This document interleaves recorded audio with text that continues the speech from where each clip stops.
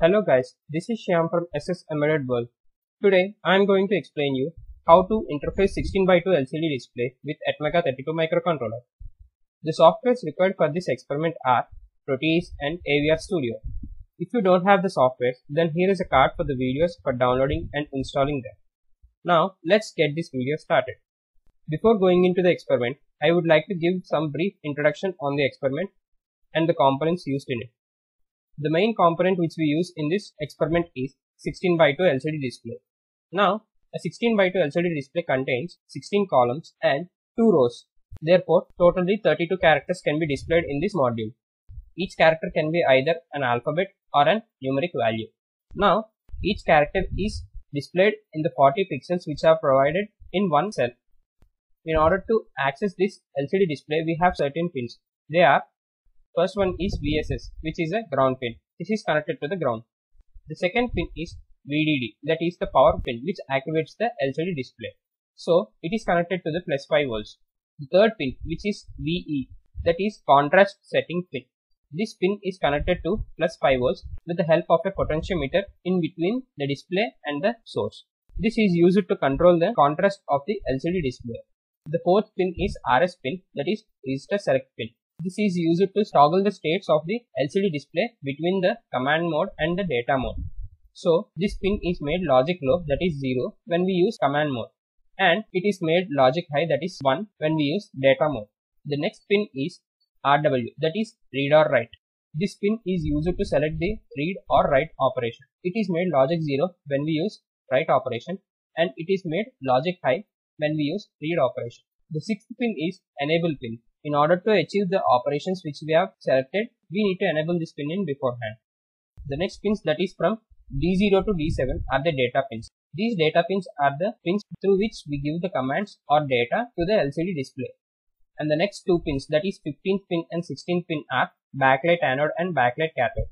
These two pins are connected to the plus 5 volts ground in order to lit the background of the LCD display. As I have mentioned, in the RS pin, we have two modes, that is command mode and data mode. The command mode is selected by making the pin 4 as logic low, that is 0 volts. In this mode, the microcontroller which is interfacing with this LCD display will give the commands in order to operate this LCD module in our desired way. And the data mode is selected by making the RS pin as logic high. In this mode, the microcontroller will give the data which we would like to display on the LCD module. In the 16:2 LCD module, there are specific commands on which the module will be operated. They are as follows. First one, 01, that is clearing the display. This means everything which is written on the display will be cleared. The second one is 02, that is return home. When this command is executed, the cursor position will be shifted to the default place.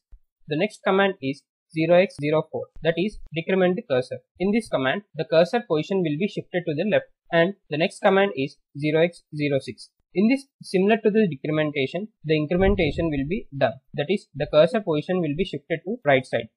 The next command is 0x05, that is shifting the display to the right side. In this command, the display which is showing will be shifted to the right side. In the similar way to the right, we have a command for shifting the display to the left side, that is 0x07. Now the next command is 0x08, that is display off and cursor off. In this mode, the backlight LED of the LCD display will be turned off and so the cursor.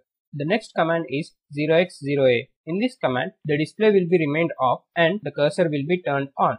The next command is 0x0C. In this command, the display will be on, that is the backlight of the LCD display will be turned on and the cursor will be off. In the commands 0x0E and 0x0F, the display will be on and the cursor will be blinking. The difference between these two commands is the cursor which is blinking will be different. In one case, the cursor will be complete block, and in the another case, the cursor will be underscore. The next command is 10. In this command, the cursor position will be shifted to the left extreme. In a similar way, the next command, that is 0x14, will make the cursor to shift the position to the right extreme. The next command is 0x18. In this command, the entire display which is showing in the LCD module will be shifted to the left side, and in the similar way, 0x1c command will shift the entire display to the right side. Now, If we want to show the cursor in a specified position, then we have two different commands, each for a row. The command 80 will force the cursor to the beginning of the first row, and the C0 command will force the cursor to the second line. In this 16x2 LCD module, we have two working modes. They are 8-bit mode and 4-bit mode. For activating those two modes, we have two different commands. Those are 0x38 for activating the two lines in 8-bit mode and 0x28 for activating the two lines in 4-bit mode. In 8-bit mode, the 8-bit data which is given by the microcontroller is taken as it is. So, the D0 to D7 are connected to the port of the microcontroller. But in the 4-bit mode, only 4 pins are connected to the microcontroller. In this mode, the data will be split into two nibbles and accessed one by one. First, the higher nibble will be accessed and then the lower nibble. In this way, the two modes are accessed. Each mode has its own importance. That is, in 4-bit mode, the space of the circuit will be reduced because we will be using only 4 channels, that is 4 connections for sending the data or commands to the LCD display. But the time taken for sending one complete data will be more when compared to the 8-bit mode. Because in 8-bit mode, the data will be sent at a time, that is, the 8 bits will be sent at a time.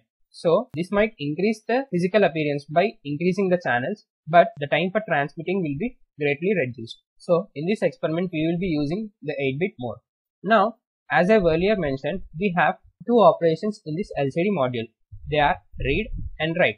Now, the pin number 5, that is R by W pin, is set high when we use read operation and it is set low when we use write operation. In applications, we will not be using the read operation very frequently. So, we will be setting this R by W pin, that is pin number 5 of this LCD module to logic low, that is 0 volts. Now, let's check the problem statement which we are going to implement. The problem we have taken is display the given input characters on the LCD display in 8-bit mode. Now, let's check the algorithm for writing the code for this experiment. The first step is we have to define the functions for this LCD module. The different functions which we are going to use in this are command function, data function and printing function. And after defining the functions, we have to initialize the ports for input and output operations. Now, after initializing the ports, we need to give respective commands for achieving our required operations, and then the inputs which we are going to display are to be given. In this way, the code for this experiment is written. Here are the list of the commands which we have used in writing the code. The first one is 0x01. Obviously, for clearing the display, we need to have the clearing command. So, we have taken the command 0x01. And then, we have to use this LCD display in 8-bit mode. So, I have taken the command 0x38. That is, activating the two rows in the 8-bit mode. And for this experiment, I will be turning on the display, that is the backlight of the display, and I'll let the cursor to blink. So, I've taken the command 0x0f, and in order to access the positions for the lines, I've taken the commands 0x80 and 0xc0. Now, we need to be very careful while we connect the LCD display with the microcontroller. So, let's see the connection diagram for this experiment. Here is the connection diagram for this experiment. See, since we are using the 8-bit mode, the D0 to D7 of this LCD display are connected to this port D of the microcontroller. And then the VSS pin, that is the ground pin, is connected to the ground, and the VDD pin, that is the power pin, is connected to the plus 5 volts. And here we can see that VEE is the contrast setting pin. So we have connected this pin to the plus 5 volts with the help of a potentiometer in between it. And as I have said that we will be using the write operation of this LCD display, I have defaulted that pin to this ground position. And the remaining two pins, that is RS and E pin, are connected to another port by which we will be altering the modes, that is either to take the command or data. Now let's check the code for this experiment. This is the code which we have to write for this LCD display experiment. Firstly, we have to interface the libraries with which the program will be executed. So, for accessing the microcontroller, I have included the AVR files from its library, and I have included the standard input-output functions. And for achieving the delay operation, I have included the delay function from utility library. And the clock frequency of this ATMEGA32 microcontroller is 16 MHz. So, the frequency at which this program is to be run is set as 16 MHz with the help of FCPU. As per the algorithm, we can see that the functions for taking commands, data and printing the data are written in the first step. And in the main program, we can see that we have initialized the ports which we are going to use in this program. And later on, we have given the commands which are necessary for the operation in which we want to operate the LCD module. After giving these commands, we have given the data which is to be shown on the LCD display in this while loop. So, let's check the functions in detail. Firstly, let's check the command function. Now, in this command function, we will be taking the commands which were given manually to the microcontroller and they will be redirected to the LCD display. So, the commands which we have given in this main function will be accessed in this function. That is, whenever we call the command function in the main, it will be redirected to this position. And here we can see that the first line is port C is equals to 0x02. This means in order to access the command, we have to set the RS pin to logic 0 and the enable pin should be high in order to achieve this operation. So, as per the circuit, we can see that the RS pin is connected to the 0th pin of C and the enable pin is connected to the first pin of the port C. So, the RS pin, that is 0th pin, is set 0 and the first pin, that is enable pin, is set high. So, the value is 02 and this value is given to port C. And when this value is given, then the LCD display will understand that the next data which is given to it is a command value. So, after enabling this LCD, we need to give the command which we have written in the main function. And after accessing the command, we have to disable the working. So, the enable pin which is activated in the previous step is deactivated by sending the value 0x00. In this way, the commands are taken and given to the LCD display. In the similar way, the data is also taken and given to the LCD display.